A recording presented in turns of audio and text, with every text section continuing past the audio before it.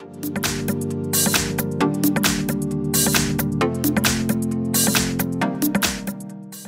everyone, we've got Samsung Galaxy A02s and let me show you how to change system language on this device. So first of all, we have to find and open the settings, and now let's scroll down and tap on General Management. Now let's tap on Language and Input and choose Language. And as you can see here, we've got the list of previously added languages. We've got only English right now.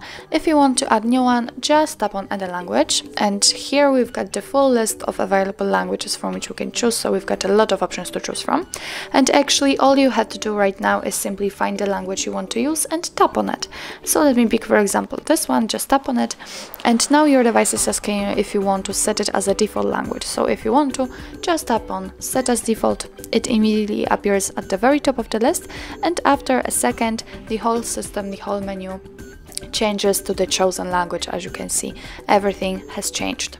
So now let me get back to English because I'm not really good in the language. So let's tap on Languages, and here if you've got two different languages applied to the list, all you have to do to change it is simply tap on the one you want to use and tap on this icon. I'm not really sure what is it. And as you can see, the English immediately appears at the very top of the list, and from now on the whole system will be in the English language.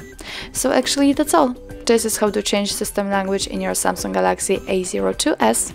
Thank you so much for watching. I hope that this video was helpful, and if it was, please hit the subscribe button and leave the thumbs up.